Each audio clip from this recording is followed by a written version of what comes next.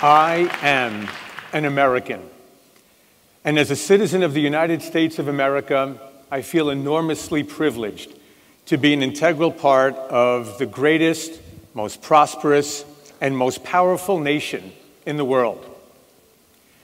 But I have a story to tell that goes back very, very far away, about 5,500 miles away, going back about 100 years ago. And that's because I am the grandson of political refugees. My grandparents lived in a small village on the Black Sea coast of what is today northeastern Turkey, in the Pontic Mountains region. 3,000 years of Greek civilization in that part of Europe. But in the aftermath of World War I, high-stakes diplomacy led to the cleansing, the mutual cleansing of religious minorities between Greece and Turkey. About 750,000 Turkish Muslims were forcibly removed from their homes and resettled in Turkey, and about 1.5 million Greek Orthodox Christians were forcibly removed from their homes and resettled in Greece. My grandparents were expelled from their homes with almost nothing on their backs. They resettled in a poor farming village in northern Greece, and there they endured over the next several decades the Great Depression, the Second World War, Nazi occupation, and the Communist Civil War that was absolutely brutal on the population of the country. So that by the end of the 1940s, 1 out of every 10 Greeks had died as a result of these tragedies. My family did what they could to save whatever money was available in order to be able to buy my father a ticket on a boat. And my grandfather pulled him over one day and said, "Son, go to America. That is where you will find hope and opportunity, and to be able to build a better and more beautiful life for yourself and for your family." My father met my mother several years later. They married and they settled in Jersey City, back when it was still a working-class town. My mother raised my brother and me in a small brownstone apartment on Grove and 7th Street, for those of you who remember Jersey City. And it's a beautiful neighborhood. It's changed a bit over the last several decades, but my parents were working parents. My father worked at a bakery in Lower Manhattan. It's still there, as a matter of fact. Worked very, very difficult hours, those of you who know baker's hours. As an immigrant, he worked sometimes 2 or 3 extra jobs as he needed to in order to be able to one day save enough money and buy us a home of our own. My father and my mother went through tremendous challenges in those early years in the United States. They barely spoke the language. My father was here with $27 in his pocket.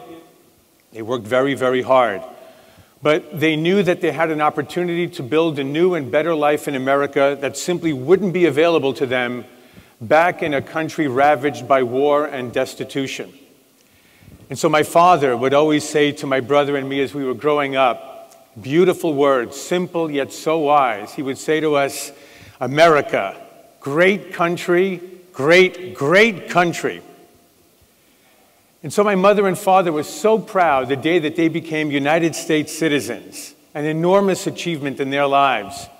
And I'm very proud to be able to tell not only everyone in my family as a reminder, but friends and colleagues whom I encounter, I'm the first member of my entire family, my entire bloodline for that matter, to be born in the United States of America. And I consider it a great personal honor and privilege.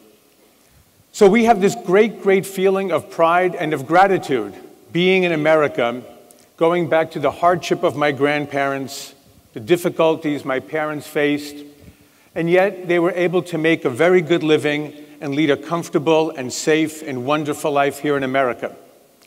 So they would often take us on summer holidays to Greece.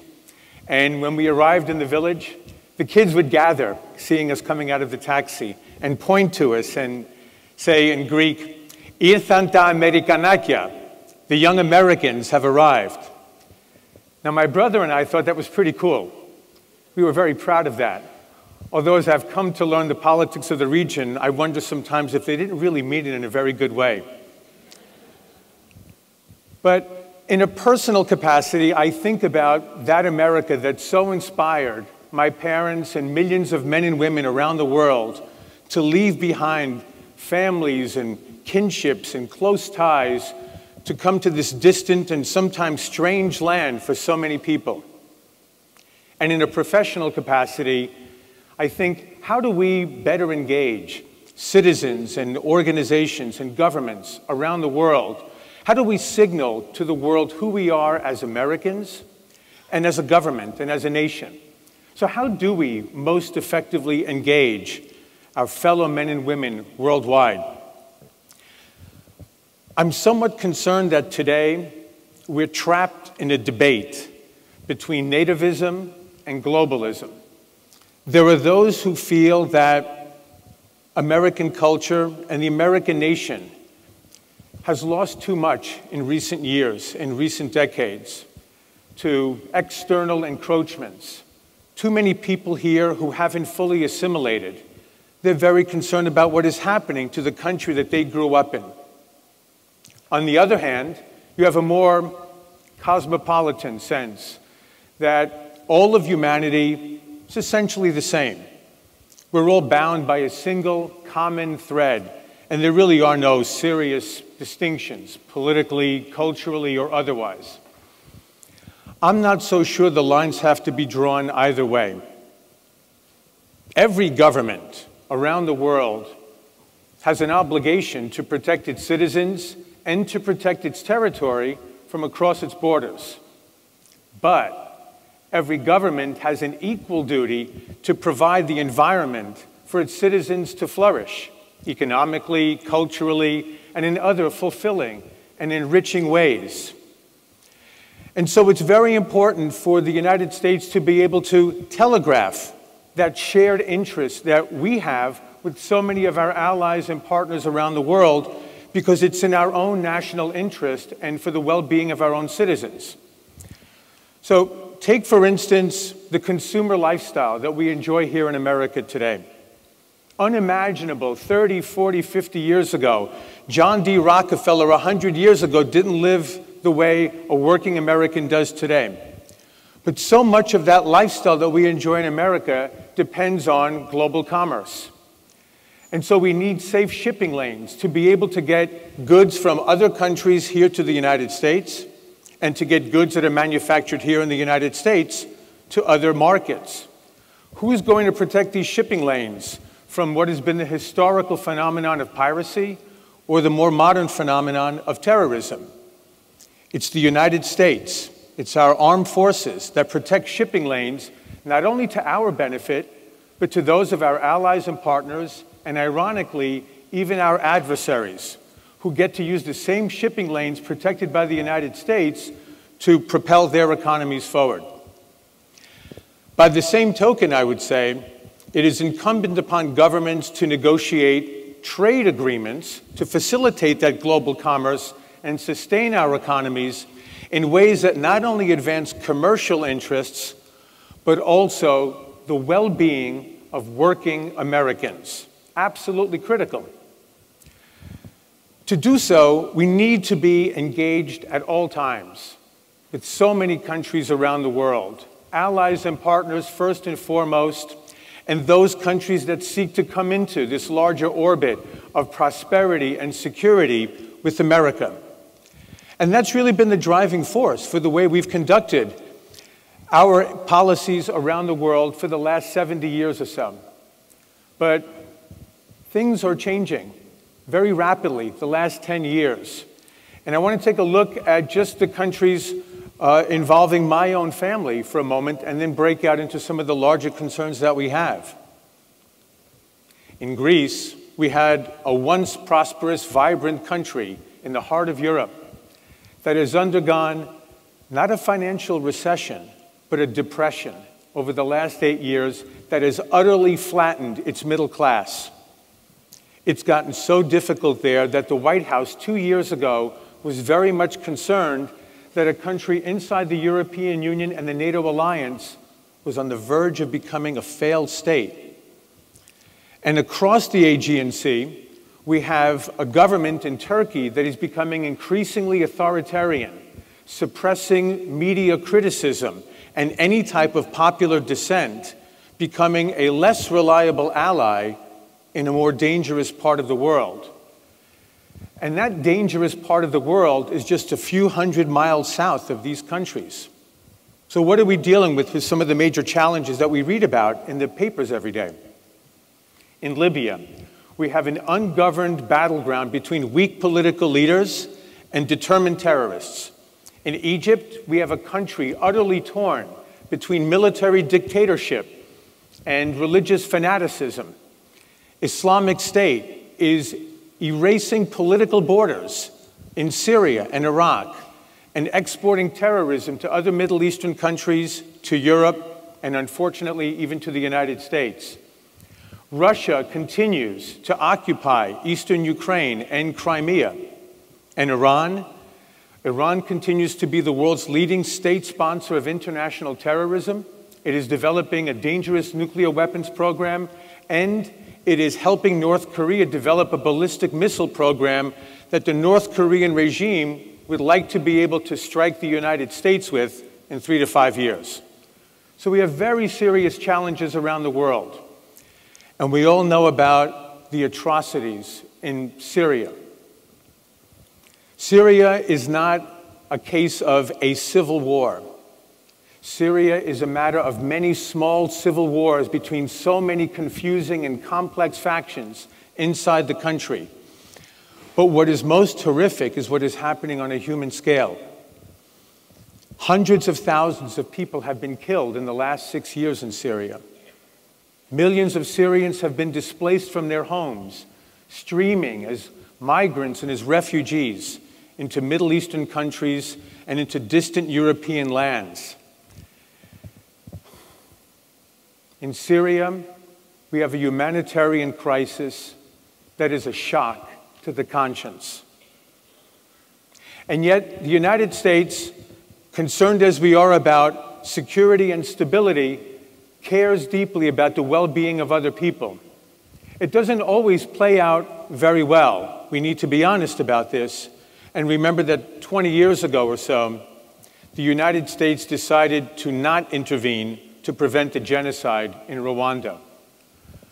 But essentially, we are a good and giving nation that seeks to help out wherever we're able to do so. And it's a special gift that the United States has above practically any other country in the world. When there is calamity anywhere in the world, even our most persistent critics know that it's America that would be called upon to help resolve the crisis, to deal with the emergency, and to deliver assistance and relief to people in all corners of the globe. The reason we're able to do this is because we alone have the wealth to provide the resources, the military capacity to deliver the resources around the world, but most importantly, I would say, it's that we have earned the trust of most countries around the world to do fundamentally good things.